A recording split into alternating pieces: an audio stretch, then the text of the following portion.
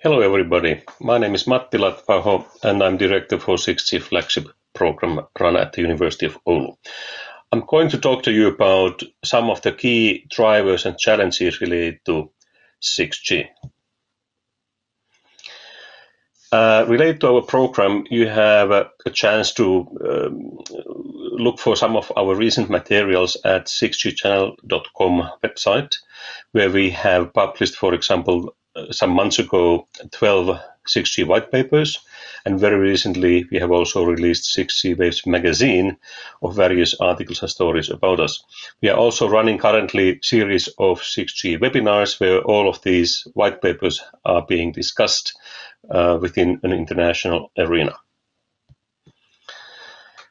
To start with 6G goals, we have to look at what are the key drivers for it. And we do believe strongly that United Nations Sustainability Development Goals is a nice, solid starting point for it. And related to sustainability, technology and technical solutions at various sides of and aspects of modern societies will play a key role in achieving those. And that's why when talking about 6G technologies, we are really inherently solving UN Sustainability Development Goals. And by following those and doing our job in developing new technologies and solutions of various sorts, I think we can all get to some new business opportunities for different verticals, which are critical for future societies. So actually this picture captures all the specific areas that we have touched upon in our recent 12 white papers. And I'm going to talk about some of those a little bit more specifically. We do believe that verticals are changing the value chains for the future, and we need something besides good old mobile network operators in order to move faster towards new vertical areas that are necessary for improving productivity of different parts of society.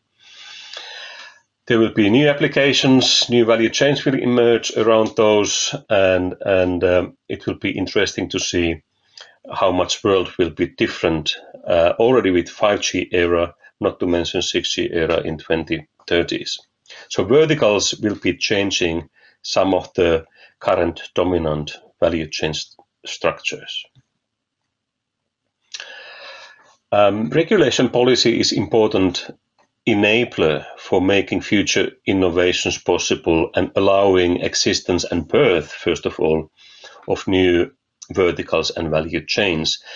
Just to mention one aspect of regulation policies is spectrum regulation, where we have to understand that lower part of the spectrum is heavily regulated already, and spectrum has been given mainly to mobile network operators, but we have a great chances at higher spectrum parts to have different novel regulation policies and to allow vertical-driven open ecosystems taking place more and more in the future.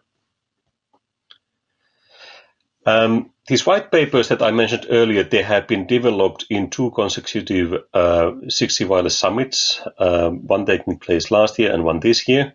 And by the way, the next one will take place in conjunction with EU CNC conference in Porto, Portugal in June. And with a group of 250 experts coming from 30 countries and 100 organizations, we really developed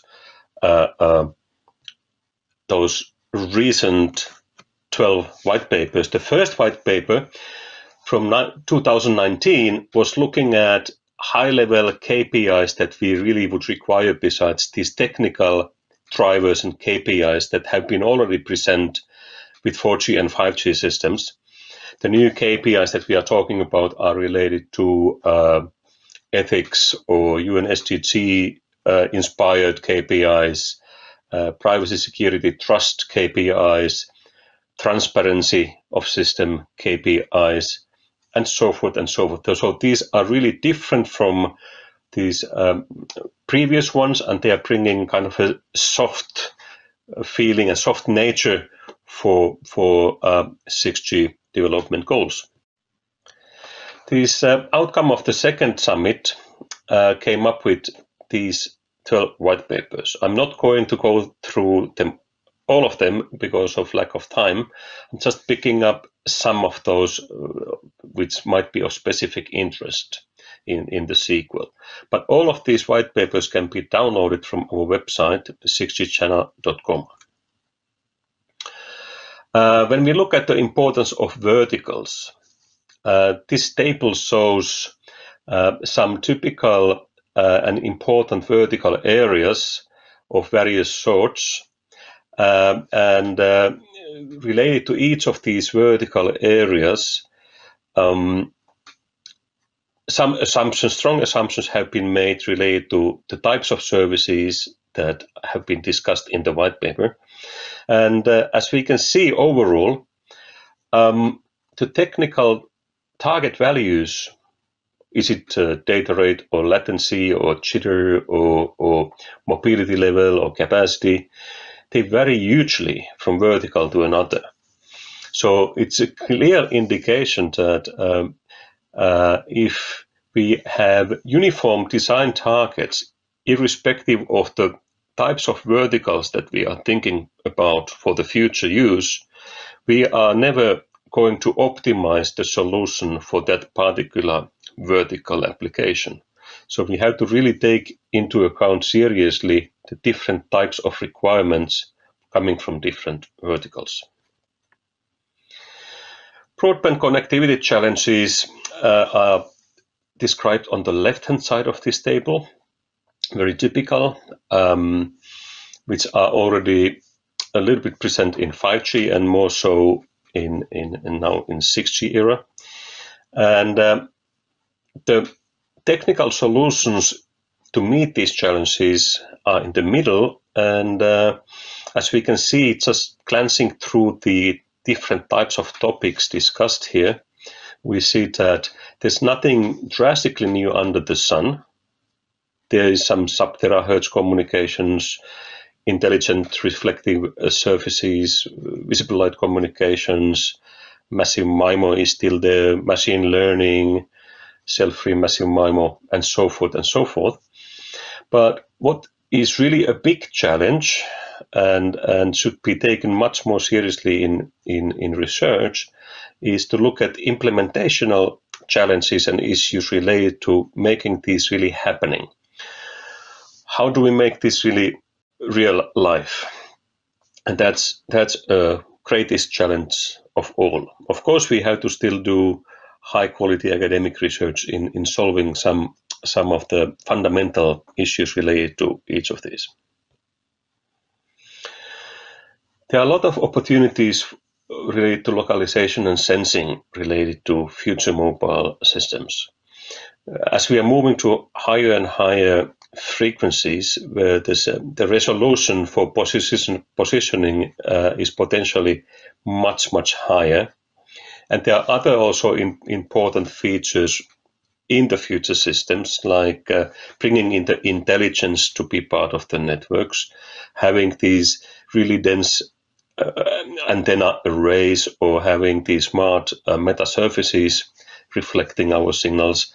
So these are really changing the game in such a way that we can start to think about something quite unique and complicated. We are no longer talking about only radio positioning, but we are talking about 3D imaging with radio signals. We can start to think about developing joint communication and radar systems.